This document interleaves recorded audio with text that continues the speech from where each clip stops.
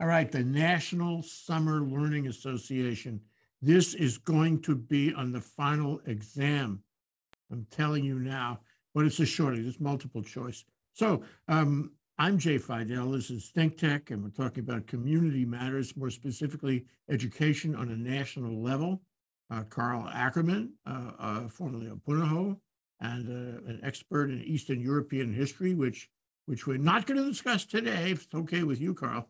Uh, and Aaron Dworkin, the National Summer Learning Association. He's the CEO. But for a proper introduction, I'm asking Carl to introduce him. Carl? Yeah, Aaron Dworkin is someone that really has a handle on what's going on in terms of summer learning, that broad topic, whether that's a camp, that that's a school, that's an association, that's the arts, etc., all across the United States. And he just came back from a huge conference in Washington, D.C., staying at that wonderful hotel called the Mayflower that's so historic. Everyone should look it up, the Mayflower Hotel. And, being a guy who is low key, I'm of course joking here. He had two secretaries from President Biden's cabinet, that is, Secretary of Labor and Secretary of Education. But really, the true key speaker at this event was Thomas Friedman, who really gave an eloquent speech about summer learning. So, there's one person in the United States who knows a lot about summer learning, and that's Aaron Dworkin. And it's no accident that when the Secretary of Education and the White House wants to know something about summer learning, and especially Jill Biden, she turns to Aaron. And so it's a really special treat to have him here in Hawaii on ThinkTech Hawaii, run by that everlasting mensch, Jay Fidell. Well, with that, welcome, Aaron. Aaron Thank you. Dworkin. You want to do a rebuttal on that? You can if you wish. No, but I'm going to send it to my mother. So thank you, Carl. That was very kind of you. I could say equally nice things about you, and I could tell Jay as well. I'll say nice things about Jay when it's over. Thank you. So, Aaron, what is summer learning? We really need to know because all of learning is of value. In fact, one of our motto points here at ThinkTech is always learning. Sure. Well, I mean, that's really what it is. So summer learning is a metaphor for three things. We talk about summer learning, but it's three different things that we're talking about, really. One, it's about promoting educational equity, which means summertime is the most unfair time in education in America. We, by law, educate all kids. Some of them drop out, but it's a requirement to go to school. And we educate them typically, let's say, September to June. And then in the summer months, we stop.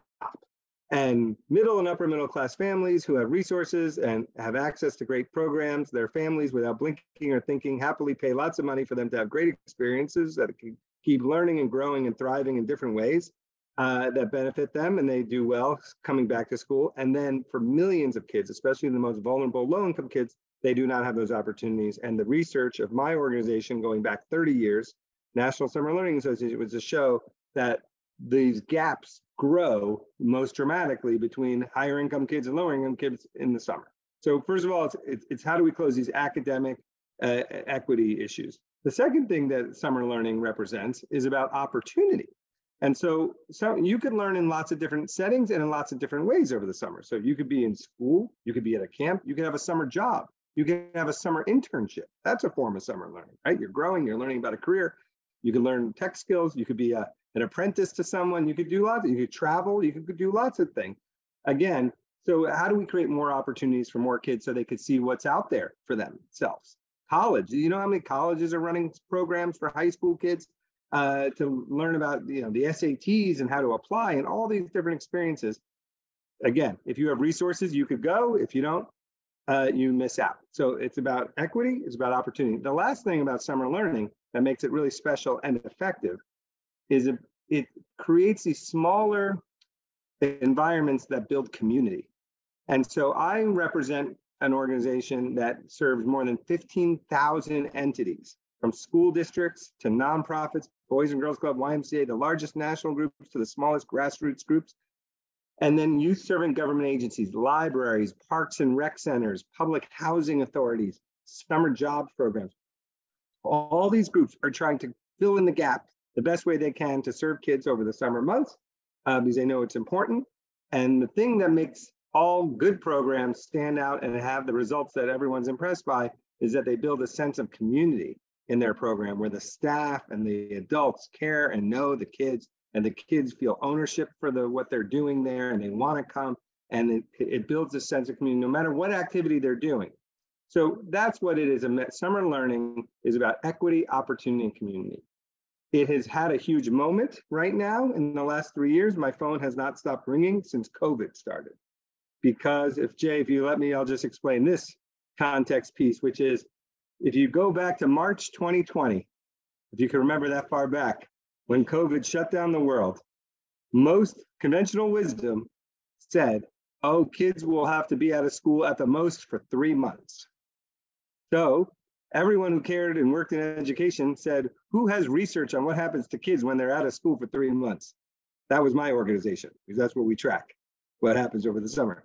Then the second piece of conventional wisdom was, well, now every kid in America is going to have to go to some form of summer school. And who has the expertise about how to set up a good summer program? That was also my organization. So no matter what, now both of these things proved wrong, but I will just share that what did prove correct, and sadly, is, last week, they call the NAEP, the National Standardized Test about kids reading and math scores, came out, and you saw the headline, and all our fears have been confirmed. That COVID and Zoom learning was not good for the majority of students in America, and we have gotten the lowest scores that we've had in decades. We knew that probably was going to happen, especially if you were low income and you didn't have access to technology and parents who could help you and all these other things to navigate. So here we are, and there is up to $30 billion in the federal American Rescue Plan to be spent across the country by school districts and state education departments on how to help kids catch up, especially leveraging the summer months. So that's the moment we're in, and that's kind of what summer learning has become a national priority. Yeah. Well, a couple of questions and thoughts about that. What's the difference between summer learning, in a school setting, the same school that you went to the rest of the year, and summer camp? Because when you start talking about community, the kind that lasts, the kinds that builds lasting relationships, I think of summer camp, which was in itself, a tremendous education. But what's the difference between summer camp? And I have a feeling Carl is going to comment on Sure, if I may, and then Carl can jump in. I will say two things on this. One, sometimes my joke is, if summer school and the academic goals of summer school, teaching kids math, reading, science, STEM, they call that, had a baby with summer camp and all the arts and the enrichment and being in nature and running around and having leadership skills and community skills and team building skills, if they combined, you'd end up with summer learning. We don't want you to only have one or the other, and the moment we're in requires a combination. And so it's getting people to reimagine. And this is important, Jay, for people who don't know or might be listening. Summer school traditionally in America has been a punishment. It's been remedial. You just learn what you already learned and didn't figure out. It's been in a school setting, just like you were in. It's had no athletics. It had no enrichment. It had no, health and fitness. Had nothing else, and kids didn't have a say in what they got to learn. Just a kind of a punitive required experience. And so people historically have not wanted to go to summer school, if we're just honest about it. Teachers don't want to teach in it. Kids don't want to go in it, and people could be forced to go and participate. Summer learning was a reimagination of what that could be, and it could be the exact opposite. So it's not a punishment. Actually, you make it so fun that people want to go because you can learn so many new things, and you don't need to make a requirement. You can make it voluntary, and people want to come. And you don't just learn the things that the school required. You now have a chance to learn new things. You want to learn how to be a podcast producer. You want to learn how to write a TV script. You could do that in the summer. You could kind of reimagine. And so it doesn't have to only be a punishment for kids who failed. It could be also an option for kids who want to accelerate their learning and gain further credits or gain new career skills and all these other trips and experiences. And it doesn't only have to take place inside the four walls of a school building. It could be at your museum. It could be at your aquarium. It could be at your college campus. It could be at a private school that you don't get to go to during the year, but now they're opening up their gates and letting you learn there. So that's what we're seeing. It's a huge variety. It depends a lot on partnerships. That's how I would say it's really this merging of the best of summer camp with the best of academic learning. But Carl led a great program for many years. If he wants to weigh in on what I do. Carl, talk about your program and summer learning through your program and at Punahou, and talk about your participation in the conference in Washington.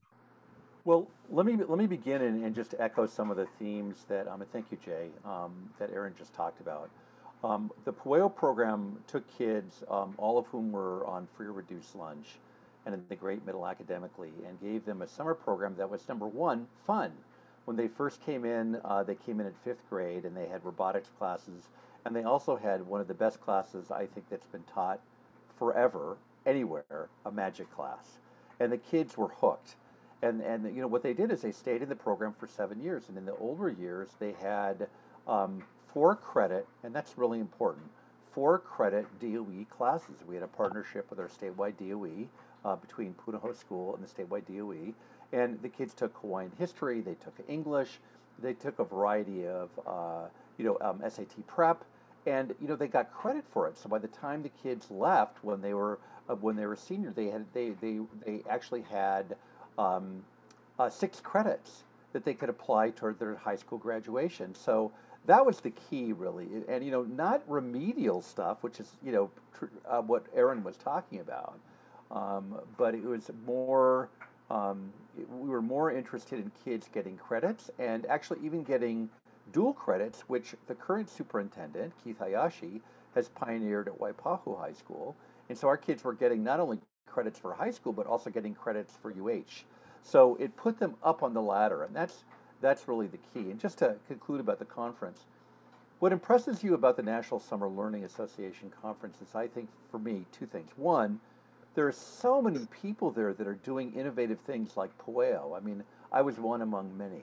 And, from Jewish camps to people who were working, in after school areas. And, it's really interesting the way people are approaching a variety of things. And also, as Aaron mentioned, pulling data away from this and achieving great things and saying, hey, this works, for example. The second thing that's really important that I saw is a bunch of young people. I mean, people the age of my daughter, they're in their 30s. And there were many people who came from the wide spectrum of America. And, there are people of color, many women. And, it's interesting when you have a community in Washington, D.C., where the conference was, that look, Jay, in many ways like Hawaii, where if you're Caucasian, or as we say in Hawaii, haole, you're a minority. And in other words, I think pulling all these different groups of people together that have very different experiences in their lives, and people from various different socioeconomic frameworks. And a lot of people began by talking about their particular childhood, which is, and many of them had childhoods where they were challenged economically. It was just wonderful. And it was, I always came away from the National Summer Learning Conference, Association Conference, upbeat. And this one was particularly good. And of course, it was at the Mayflower Hotel, where there's all this history of presidents, etc. And you felt like you walked into a history camp, and then there were sessions there. So that, it was just wonderful. Well, let's talk about diversity. The diversity certainly at the conference, but what about diversity in the program itself? Am I going to meet new people? When I went to summer camp, we met everyone. We met new people. We, learned about other groups and what they were after. Is that happening? Does that happen in the National Summer Learning Association?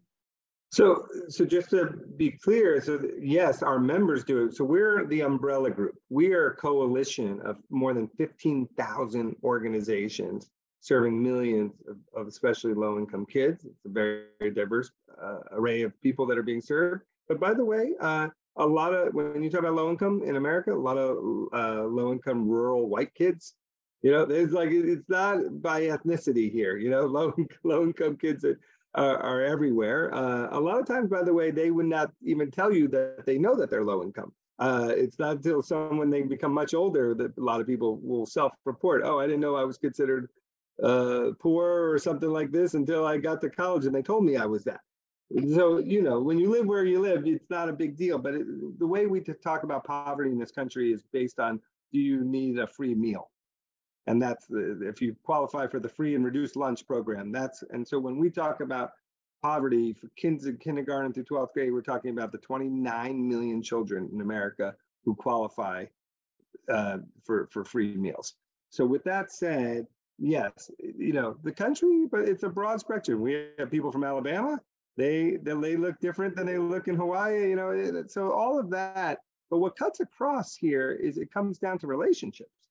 That's what is the special sauce of all these programs. There was a guy from Detroit who runs an award-winning program. So just like Carl, we give out national awards, and Carl's program won. And we also had another winner one year from Detroit called Math Corps, where it's run by the math professor from Wayne State University in Detroit. And he gets high school kids. He pays high school kids to teach math to middle school kids, and he pays the college kids to teach the high school kids. And then he doesn't have a staffing shortage because everyone just graduates into the next role. Oh, that's wonderful. Wonderful. And he had a student at our conference named Zion, who I worked with this past summer, who is now a senior at Dartmouth on a full scholarship, who got so high up in math that he got tired and bored of math. And he became a physics major just because it was more interesting. That's what happens. And so he spoke. And this past summer, my organization sponsored a all expense paid congressional summer internship. It would be great to get an alum of Carl's program to come and work for Senator Schatz or in DC. Schatz, I'm not sure how do you pronounce it. But anyway, Zion came and he worked for the senator from Michigan, Gary Peters. And this is just funny because you can't make it up. This is about opportunity. So even if he had gotten the internship, there's no way he could have afforded to come to Washington, D.C. Fly. We paid for his clothes, business clothes. We paid for his flight. We paid for his apartment, paid for his food, got him the internship, everything. And he did a great job. It just happened, and this had nothing with us, that the senator from Michigan that he worked for is on the oversight committee of NASA. And this guy, Zion, who's a senior, a physics major, is infatuated with space and loves NASA and loves everything to do with outer space.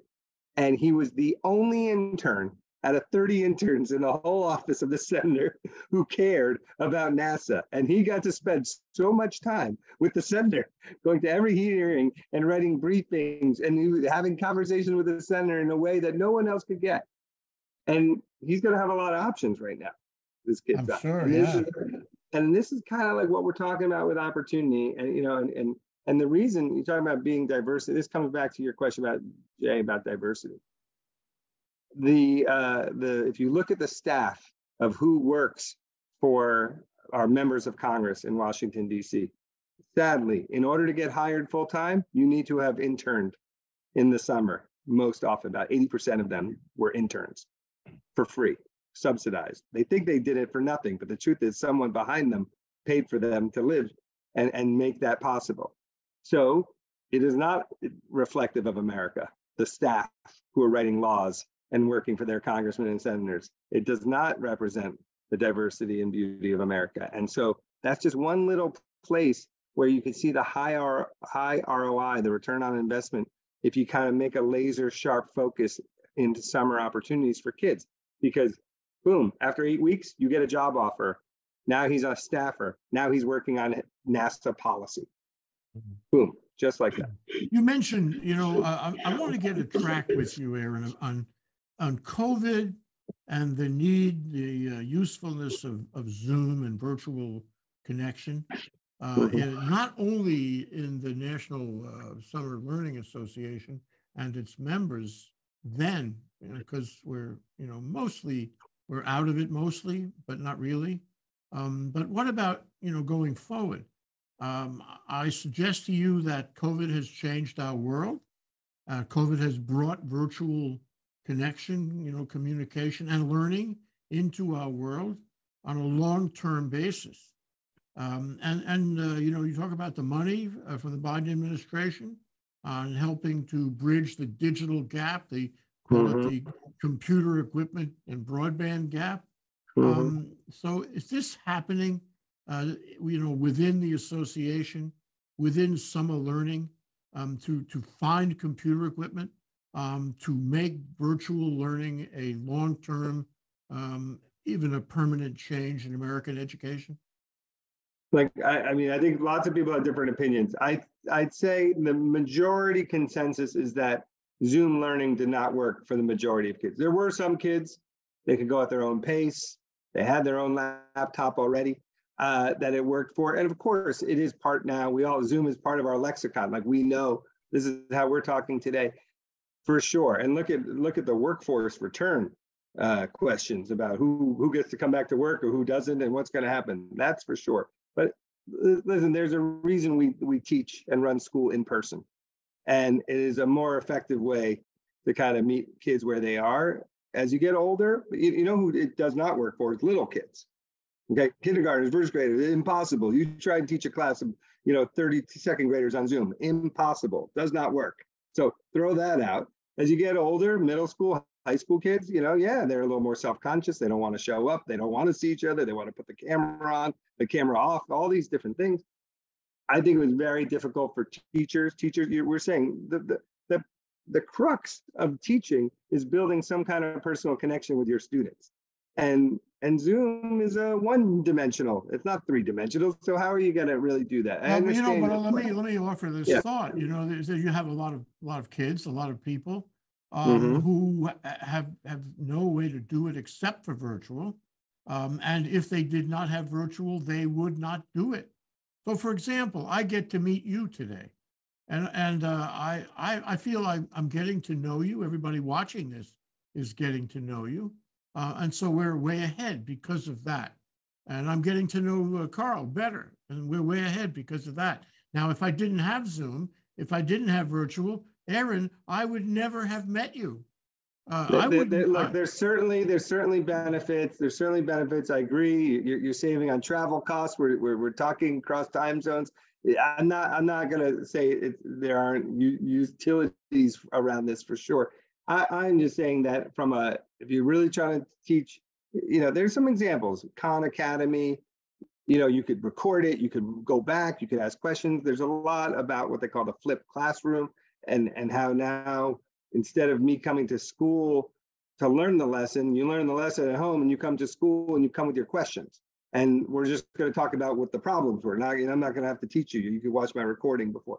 There is a level of self-discipline that requires. There's also a level, and this is to your point, when they asked the question, when COVID first happened, this is an equity issue. They said, the question was to the kid, do you have a computer at home? And maybe the answer is yes, but it was the wrong question. The better question was, do you have, and does every kid in your family have access to a computer to do their schoolwork? Because there might have been one computer in the house, but the mom needed it for her job. So the kid doesn't have a computer. And if there's 4 kids in the family, you're screwed up. So and that's when you heard the stories of the kids being dropped off at the Wendy's in order to be on the Wi-Fi. There's a lot of little things like that people don't think about. I mean, I think all the tech companies have been trying to get that, but now again, so now you have it. Like social media is a whole other discussion you could talk about. How many Zoom calls have you been on where everybody's on the Zoom call is sending emails to someone else while they're on it and no one's paying attention? It happens. Yeah. Right? Everyone's doing it. So, and then you get into this. I think there's something also, Jay, that we should lift up, which is there's the academic challenges that kids had. There's also the isolation that kids went through that have led to dramatic social, emotional, mental health challenges for kids. Suicide attempts among teenage girls went up 51% between 2019 and 2021. Wow. Okay, people were isolated. I know we're saying Zoom is so great, but on a certain level, it gets us some things functionally done. But on the other hand, if kids were not allowed to eat lunch together, they weren't allowed to be on sports teams together, they weren't allowed to be on the playground together. All the things that allow you to build relationship and a sense of community were taken away from kids for 2 years, 2+ years. and now they're isolated. They don't know how to talk to one another. They get into fights. Fights are breaking out like crazy. They're, vandalizing bathrooms all over the place. I mean, the reports of what's been going on are serious, and nobody knows how to de-escalate anymore. The first summer, it's gotten better this 2022 summer, but in 2021, when kids had not been together for a long time, every summer camp director reported, almost anecdotally, that it was the hardest summer they ever ran in their lives. People who've been running camps for 50 years. And they said, why? Because even the staff were out of practice. People lost patience with each other. They had no practice around patience. If you had a problem that normally a counselor can come or a teacher can kind of de-escalate it, it escalated in 10 seconds. And then the parents were crazy too. And everybody's jumping on each other. That happens in Congress too. That's another discussion. So one of the things I wanted to get to, Aaron, is kids are also attracted by negative influences, as Congress is, for that matter. And like there's drugs, there's standing on the street corner, there's dealing with kids who are not good role models. There's all these negative things that that are not educational, that are bad education. And so the association, the 15,000 members, member organizations, the association, have to have a way of attracting kids to do summer learning and get them off the street, so to speak. How do you do that? How do you appeal to them? Look, we have a lot of great examples, and so I don't want to.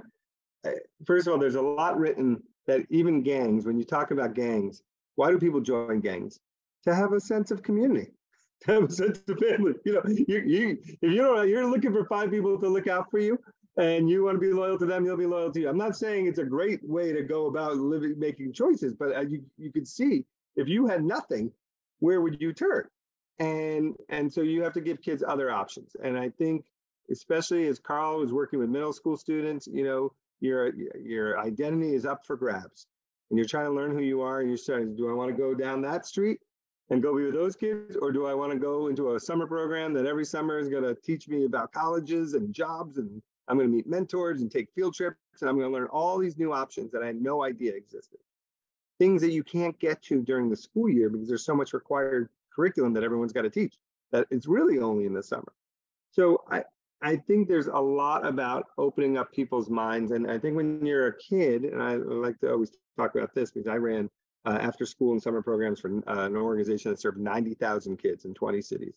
And we always talked about how, Jay, you and Carl and me, we could look back on our lives and everything, how you got to here and how the Coast Guard sent you back to NYU and back to Hawaii. And now next thing you know, you have your own TV show.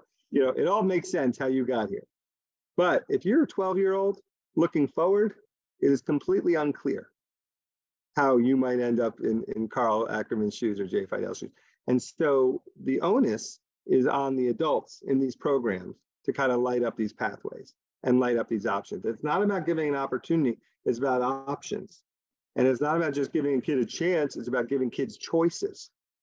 So they know what and so every day, every adult in America asks millions of kids, what do you want to be when you grow up? And the correct response for a kid should be, what are my choices? Don't ask me what I want to be when I grow up. I'm 9, I don't know. You need to show me a few different options here. And so there's some onus on the adults. And then what really is the key, Jay, for every successful program, when I was talking about community and equity and all this stuff, is about kids, education, in my opinion, and Carl, I'll be interested in your opinion, is about how fast we can get kids to take ownership for their own learning. Period. End of story. If you want to fail kids and force them and give them detention and require them to do this and you can drag people to graduate across the finish line kicking and screaming. But at what point are they on their own with no push from their teacher or their parent or coach going to say, I want to read a book because I want to read it? And sometimes when I would do staff trainings, I would ask staff, I said, what was the first grown-up book you ever read on your own because you wanted to. No one forced you to. Because that's a moment of taking ownership for your own learning. I don't know, Jay or Carl, do you remember how old you were and what the name of the book was? That was a grown-up book that you read? There's so many that come to mind. I can't pick one. Carl, I got to tell you something, Aaron. Carl is here. He's with us. He organized our meeting today. I have had dozens of hours of mutual exchange of nutritious discussion with Carl, but I have actually never met him. You've never met Carl? I've never met Carl. Do you live on the same island? I've never met Carl. Are you Have I met you, Carl? Have I met you, Carl? You know what, Jay? I've never thought about that because we've had so many Zoom meetings and because we've had so many telephone conversations. That's absolutely true. And I could say that love does appear through Zoom because I love this man and he's wonderful. But to get back to I don't want to get too modular. I want to refine the point. He's way taller than you think, Jay. He's way taller than you think. Yeah, anyway, but I want to refine the point you made, Aaron, and that is options. Okay, options for education, options to pick a book, and to make it part of your identity somehow. Okay.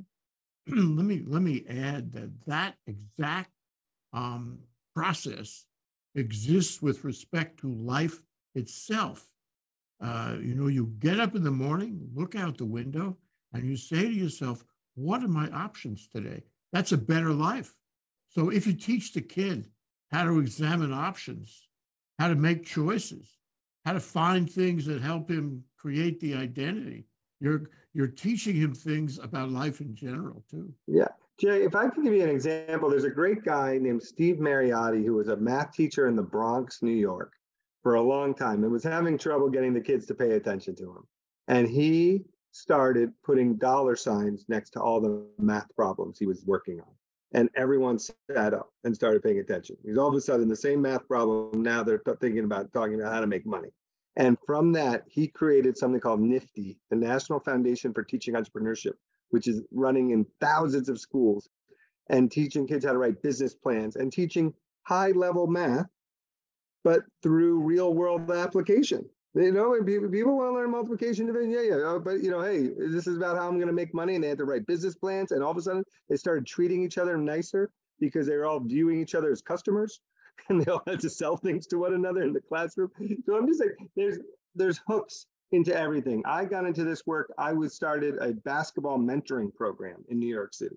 I was a volunteer with Big Brothers Big Sisters with a huge waiting list of teenage boys, and the social worker needed to find more men. And I was playing basketball twice a week after work with hundreds of men in these gyms and leagues around New York City. And I say it did not take a rocket scientist to say, could I get these men to stop what they're doing to hang out with kids? They didn't want to do it, but they wanted to play basketball. So I said, would you play basketball with an 8th grade boy and then talking about college and jobs and leadership? And they did that. And it's about finding the hook is the point. And but the hook is different for every kid. The hook is different for every kid. That's why we have a variety of programs. That's why we don't have one single boys and girls club that everyone in America has to go to.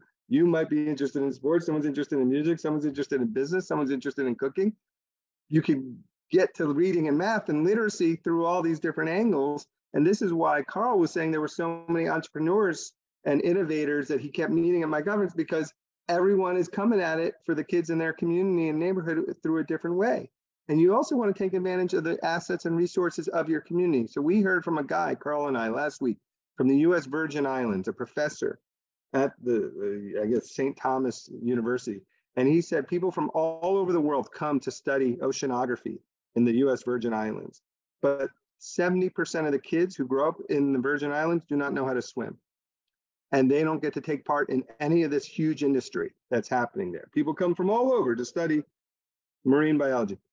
So he wanted to create a summer program to teach kids oceanography, marine biology. First, he had to teach them how to swim. Then he teaches them how to scuba dive. Then he's teaching them science. Now there are jobs for them. And that's something that's in his backyard. that he could take advantage of. And that's why we have local control in education, because people know, what's working where they are. 4-H. This is an amazing organization. I'll just share, if you ever heard of them, the largest youth out of school time organization. They were created by a charter of Congress with the U.S. Department of Agriculture. America. This is one of the more interesting stories, Carl, if you know the history of 4-H.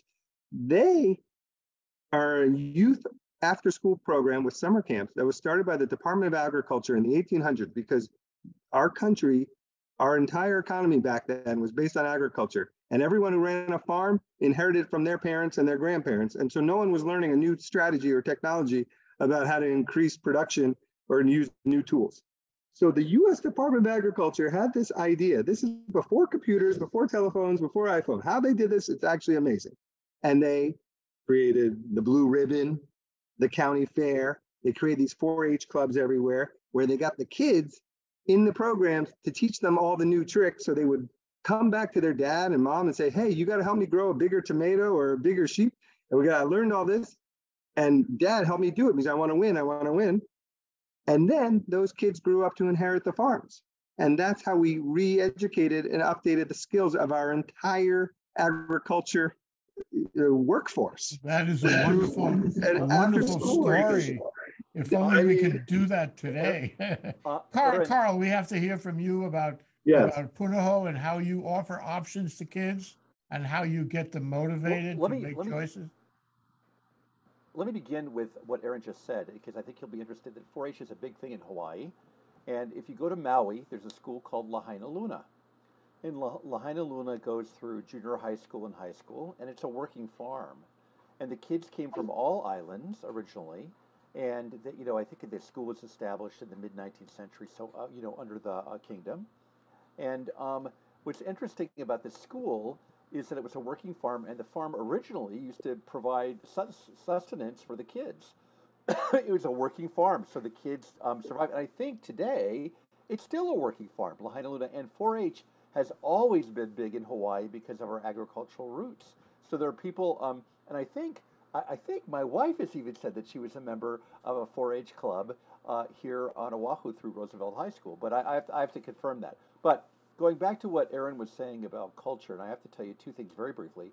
The first is, in the Pueo program, I began a chant, and the chant went like this: what group are you in? And the kids would yell out Pueo, which is our Hawaiian alphabet. It stands for Partnerships and Unlimited Educational Opportunities. It's an acronym.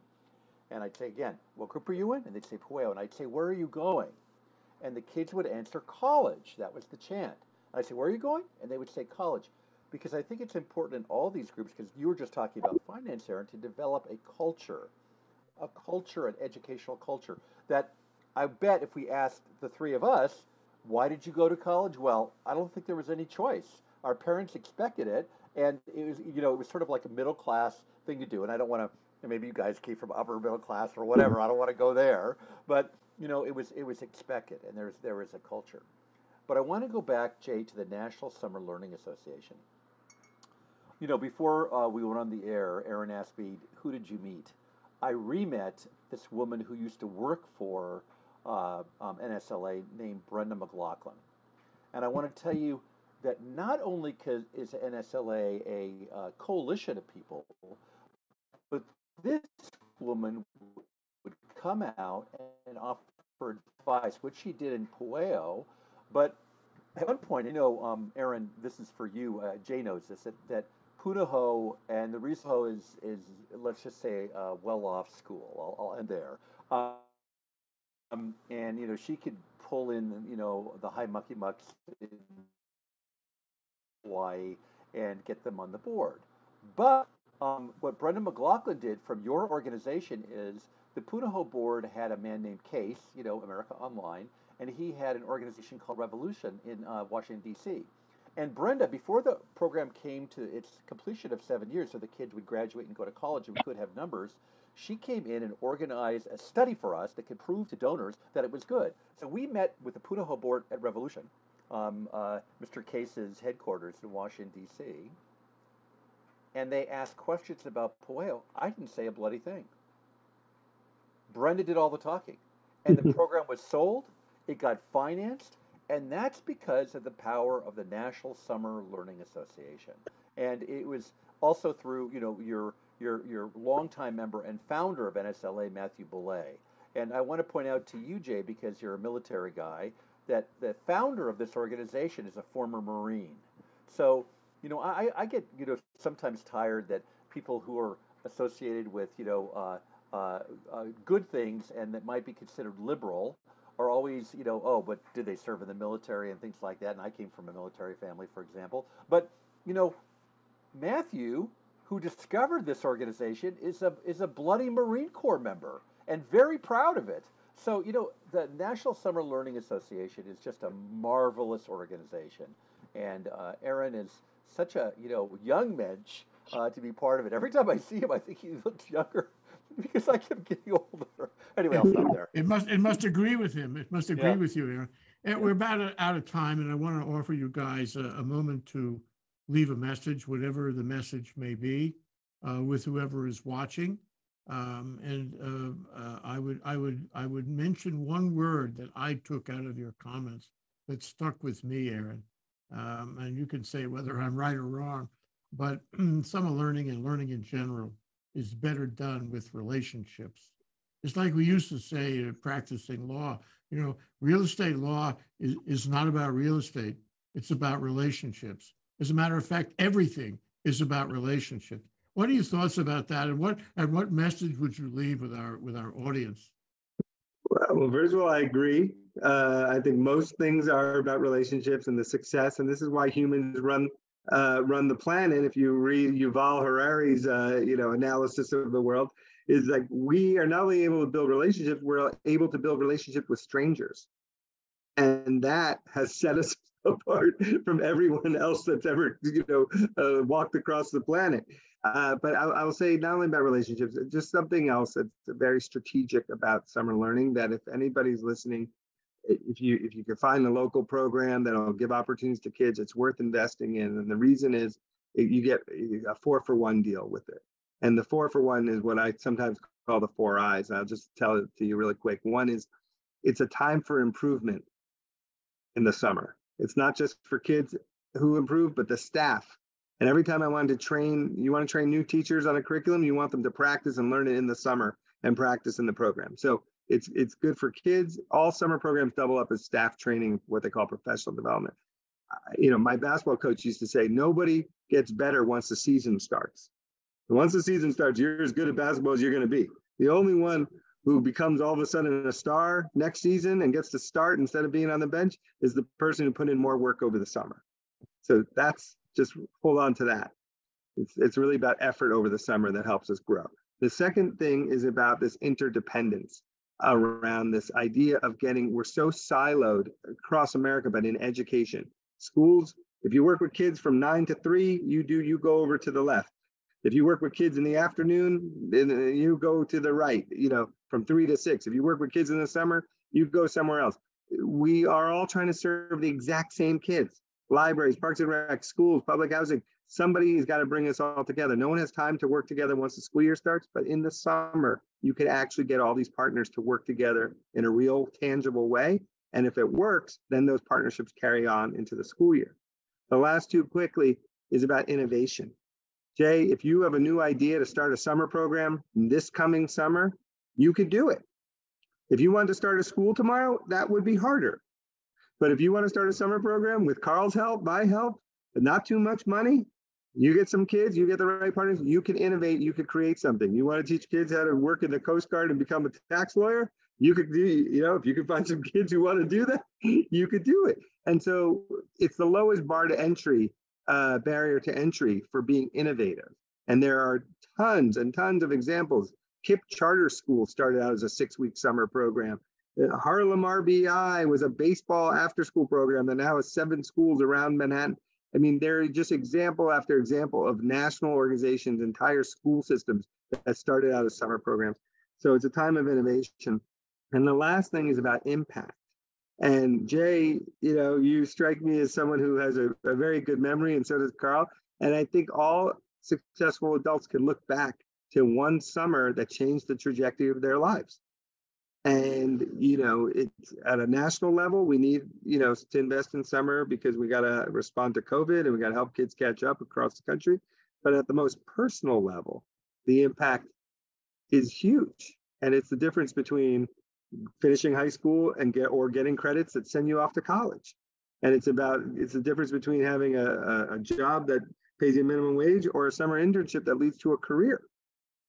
And so this is what we get to invest in by investing in summer learning opportunities. And that's why I'm passionate about it. That's why I made it my career. That's why Carl, who I think is trying to retire, but has seemingly no ability to do so, and is writing books and keeps working and still coming to conferences for fun, because this is something that changes people's lives and has a real impact. And so I thank you and your audience for taking time to listen to us, but I think it's something they can actually get involved with themselves locally, with kids in their community, finding the right partners and being supportive. Oh, wow. Carl, I think you should probably thank Aaron for coming around and try to summarize the essence of what we've been talking about here.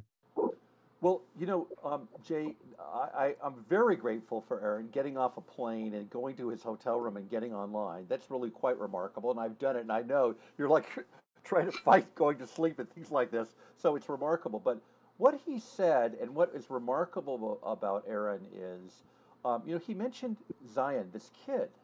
And, Jeffrey Canada of the Harlem Children's Zone has always said this, that our focus should be on children.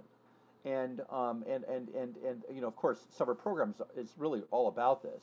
But today, I was reminded of this when I walked into Safeway in Manoa, near my house, and there was a Pueo student, Natasha Piapilau, who has her own business, is working in the bakery, and it made me think of another student, Precious Totten, who came from a foster family, who's now a vice principal of a school in Hawaii, and another student who, after she went in Pueo, Christy Wong, she graduated from Princeton and now is an accountant in New York, and she was one of the accountants that uncovered some things in the Washington, D.C.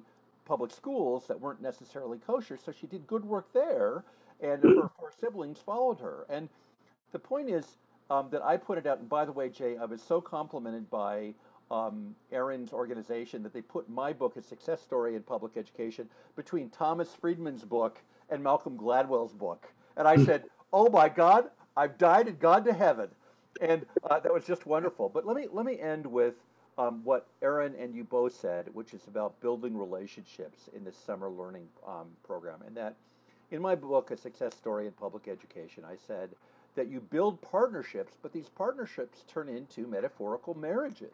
They become so strong that you can lean on one another for your help. And I think just by doing this session, Jay Fidell, you Ubermensch, we have become, sort of brothers in spirit here. And I think that's the true thing. So I thank not only Aaron, but, your generosity, Jay. And I hope that this session will prove useful for the viewers, but also useful to Aaron in his future talks about what it means to be the CEO of a national organization that is so powerful, NSLA. I want to add one thought. We're way over time here, and that is this: you talk about summer learning and summer school and summer camp, and my youth was punctuated by that every year for all the years that I could think of that counted, and I enjoyed summer camp a lot. And it was about community, it was about relationships, and it was about perspective. I had 10 months of the year in my regular thing at home and school, going through the New York school system and all that. But for a couple of months every year, I could turn around and get some real perspective. I could see it more clearly because I had time to think about it in another environment. And that was extraordinarily valuable to me and my brother as well, because we went through the same process. Well, thank you so much, Aaron. Thank you so much. All right. Thanks, guys. And I'm very envious about your life choices to have settled in Hawaii. Well done. I'll be shoveling snow and you enjoy yourselves. Aloha. Aloha. Thanks.